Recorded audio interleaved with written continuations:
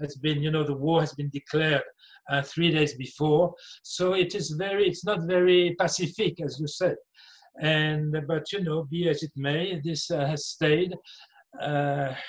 We have now the European Union hymn, which is from Beethoven, which is the hymn to brotherhood of the Ninth Symphony. So if you really don't like the lyrics of the Marseillaise, you can ask them to shut up, and you can sing the hymn, the hymn of Beethoven's hymn, L'Ode à la Joie. Speaking of which, one exceptional piece in the movie is, of course, in the movie Casablanca.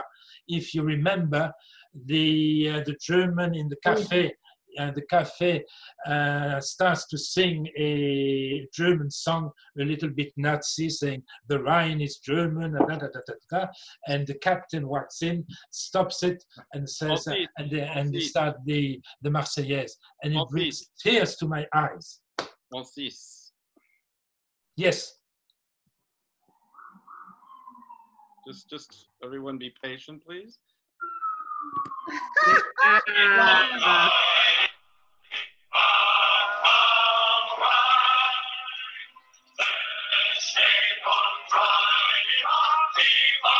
Great.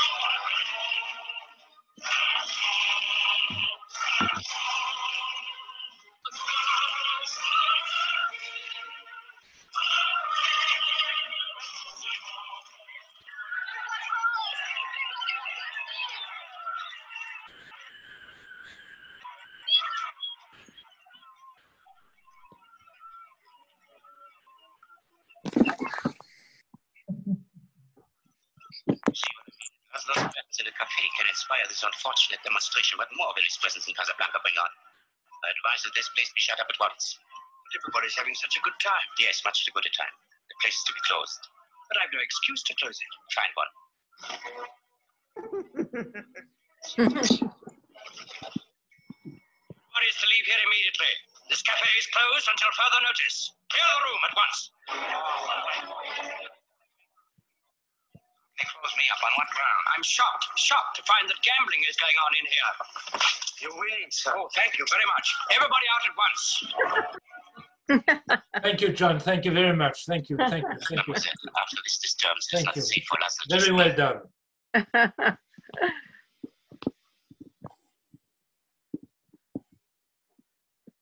Any questions?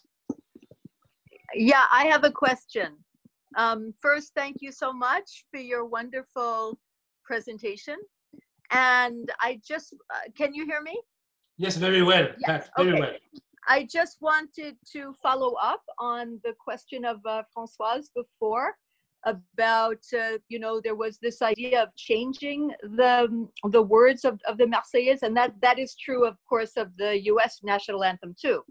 There have often been criticisms to change it and make it less militaristic and so on. But so I'm wondering, what was the suggestion only to change the words, but not the melody? Because the melody is so identified at this point with France. And I remember my French class, we all had to learn to sing it when I was 12 years old, and we were all very proud. So I personally feel very attached to it. But I'm wondering if the suggestion was only to change certain of the lyrics and not the melody. Again, I don't think that, the French need controversy. The French need things to attack, to struggle, to strike, and so forth. So that has not been. This is no longer on the table, and I think we have more things to think about and to fight about. So the lyrics of the Marseillaise are, as I said, they are what they are, and the same thing with the statue in America of certain people whom want to be taken out because in their past some of the people were not too reliable. So, but yes. Okay, thank you. Merci.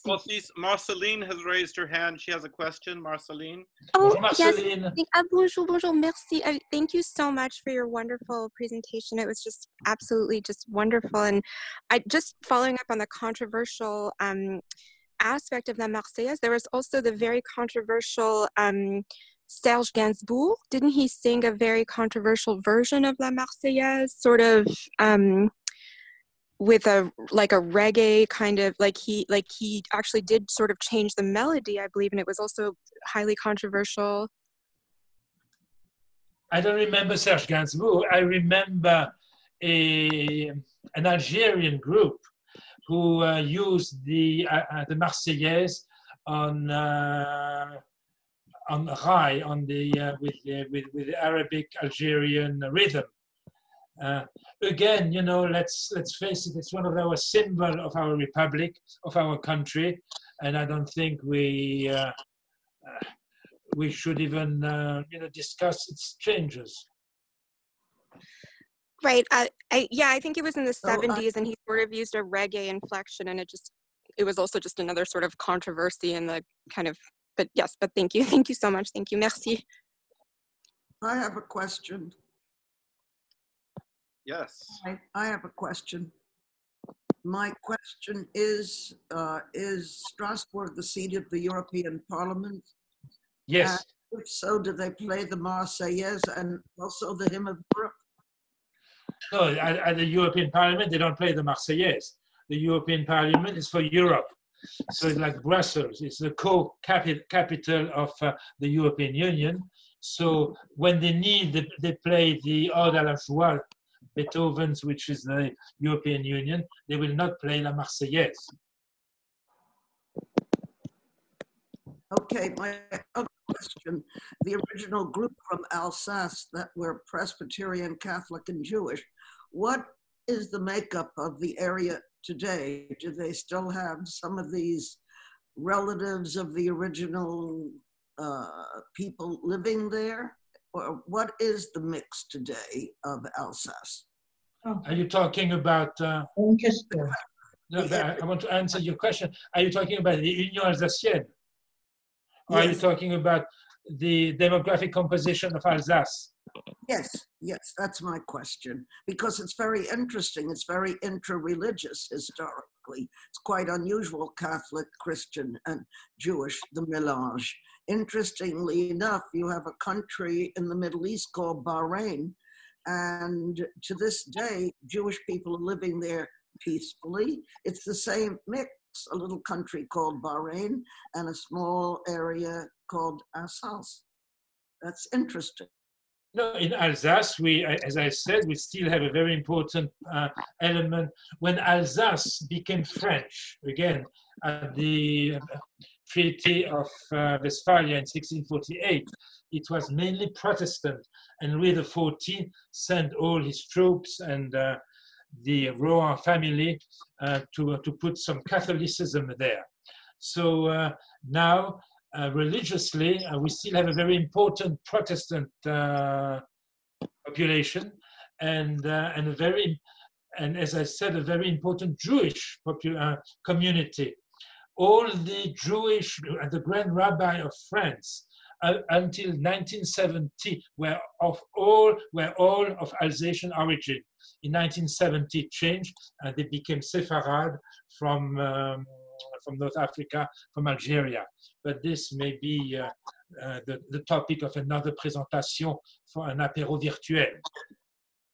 Well, it's to be lauded because it shows the intellectual opening and thoughts of France already being an interreligious mix. It's quite amazing.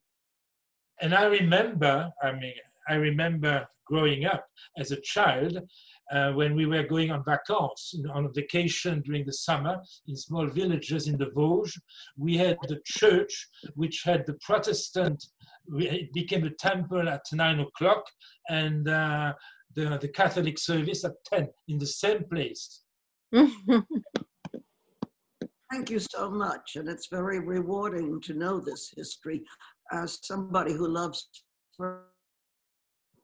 France, I'm always looking for a nice thought about France. It's lovely. Thank you. I think Judith has a question. Judith, I'm going to unmute you.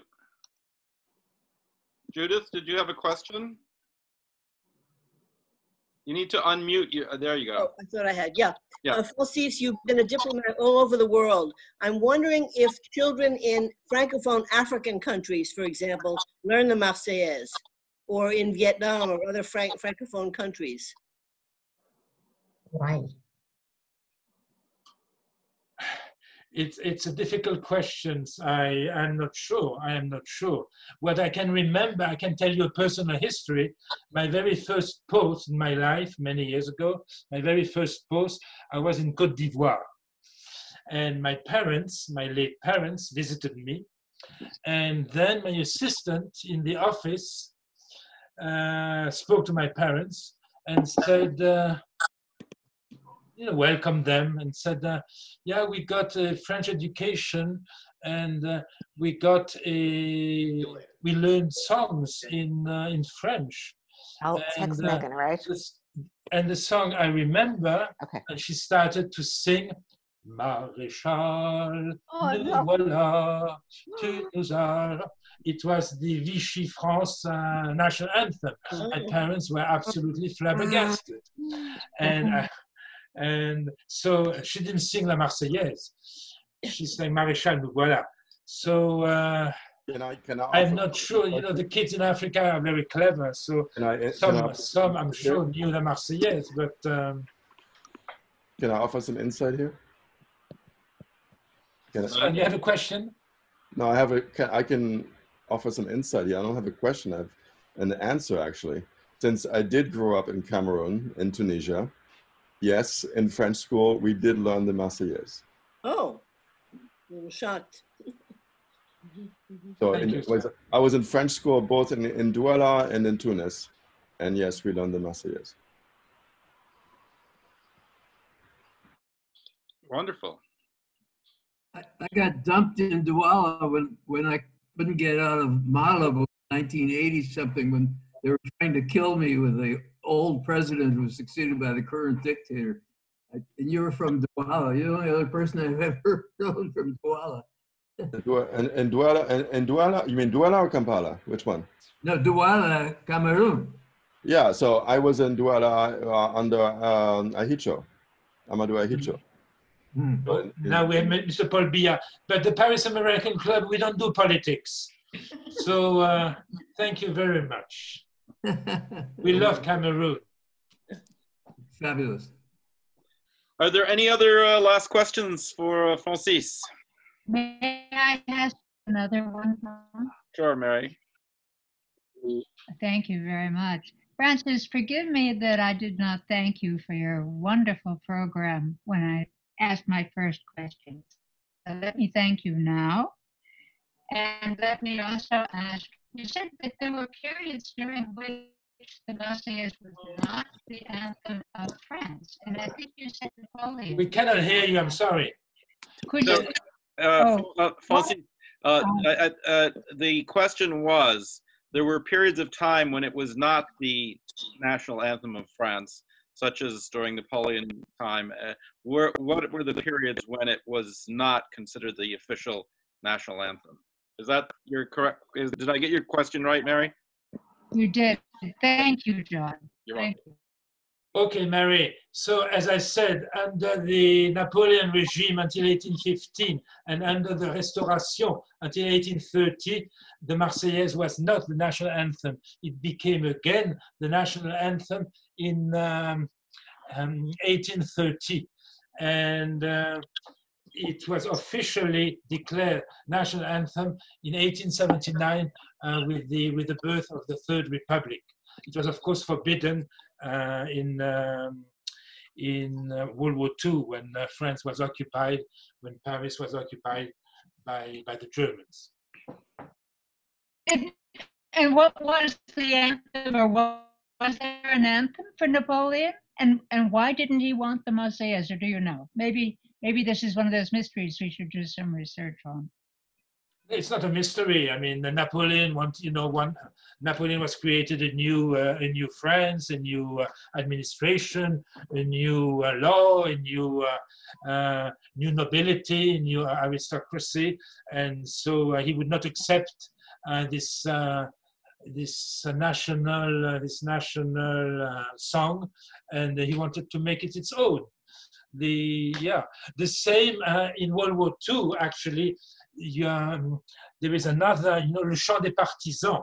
Le chant des partisans in World War II was actually a Russian hymn, and I want to greet Tatiana Androsov, who I hope will not contradict me. Le chant des partisans was translated by Joseph Kessel, Maurice Druon from the French Academy in London, and was sang for the first time by Anne Marly.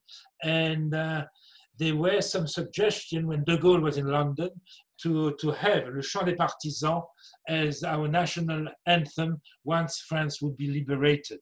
But of course, General de Gaulle, when he came back in 1944, says no, we'll keep La Marseillaise, and Le Chant des Partisans was the symbol of the French underground and of the true France.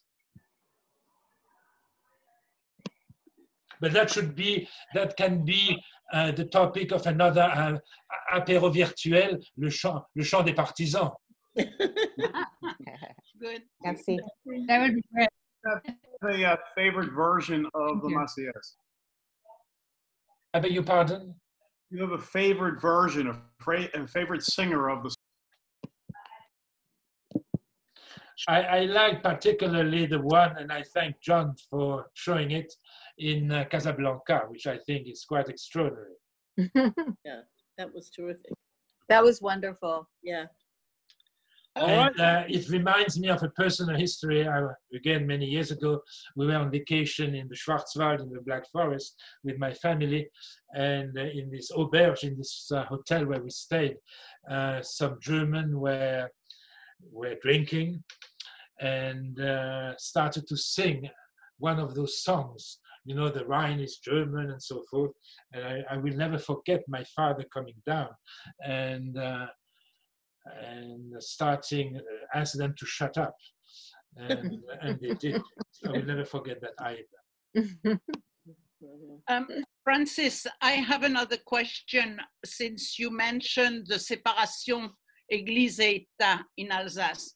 And I'm wondering, on a daily basis, how the fact that you were never affected by that law since the early 1900s, how is it affecting the daily life of Alsatian? Where do you find a change and a different type of living due to that difference? It's a big difference because, in 1905, Alsace was not French, was still was occupied by Germany. So as of today, as we speak in 2020, the priests, the Protestant, the rabbis, the bishop of Strasbourg, Metz, are civil servants and very well paid, very well paid by the French, by French taxpayers. So it's a big difference.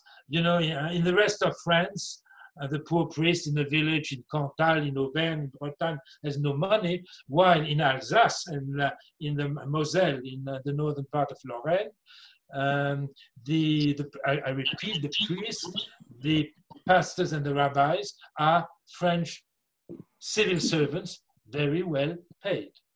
So it makes a big difference. Of course, but besides the tax system, does it has any other factors, you know, any other implementation which make changes, or it's mostly the facts and those taxes, you know, those payment of the priest and rabbis and... No, this is the subject of another presentation of the virtual apéro. It has some effects on the fact that Alsace and Moselle, we never use Alsace-Lorraine. You know, Alsace-Lorraine is a German concept. The French have to use Alsace-Moselle because Lorraine, just half of Lorraine was occupied by Germany. Anyhow, so you ask what are the consequences? The Alsace and Moselle are more religious. I mean, it's the religious affiliation is much more active there than in the rest of France. I have a very important question. Please, and I hope it's easy. It's very easy, and you're exactly the correct person to answer it. Where do we get the best choucroute garni in the United States or New York? This is a very, very good question. Thank you very much. Thank you, Bob. We used to have a Brasserie d'Alsace, which unfortunately closed on 86. Oh, yeah. So wait, Café d'Alsace? the Café d'Alsace closed. Yeah. It closed? Yeah, it closed. A long time. When did it close? So, excuse me? When did it close? It closed a few months ago. Xavier, you know things better than me. Oh, no. In February. No, it closed like a month ago. Yeah. Oh, now, I would recommend the best choucroute if you order in advance is at the Little Frog with François Latapie. Oh, yes, the Little Frog, yeah. The Little Frog, which, Xavier, help me, which street is it?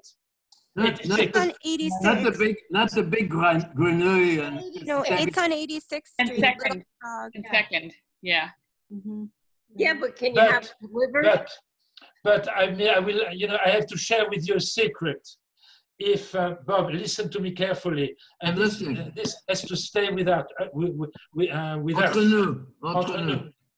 If you want a real choucroute with wonderful Alsatian wine, the best place is Chateau Village, and the owner of Chateau Village is John Bennett, the president of the Paris American Club.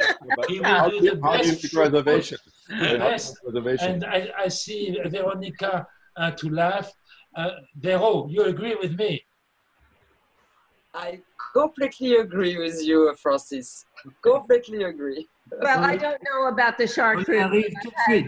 The best veal, Marcel, at John Bennett's. John is a cook. Thank you. Thank you. That live there. Thank you very much. They never had a bad meal. So, so on this note, on this note, we have to clap for our shortly, and next week to our Mardi Apéro will be a lesson in making a Grand Marnier soufflé. By Simon Herfley. So we're ending on the food note. So that's very, very good. Francis, again, merci énormément, merci beaucoup. C'était un grand plaisir comme toujours. Tout le monde, merci de votre attention. And just one other little reminder, next, this Thursday's non-judgmental French will be at 6, not at 5 anymore. We're moving it back to 6 as hopefully people are going back to work, and so 6 seems to be a better hour. So look forward to seeing you either Thursday or next mardi, next Tuesday. Again, Francis, merci énormément. Au revoir. Merci, Francis. Merci beaucoup, Francis. Merci. Bravo. Merci mille fois. Souffle. What do we need to have in our houses to make the souffle? We're going to get the recipe in advance, and we'll send it out. We're sending it out, so you can make it as along with. Yes, we all want to cook with you. And we need love. We need love. Yes, All we need is love. Bonne chance. Good luck. L'amour. L'amour, toujours l'amour. For sure. Francis, can you send how to join the non-judgmental French? Is that another? John sends it to you. Oh, John will send it to you. Yeah, 6 o'clock Thursday. If you're not on our email list, you should be getting an email every week.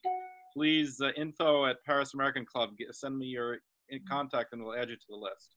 info@ParisAmericanClub.org. The website is the same thing, at ParisAmericanClub.org.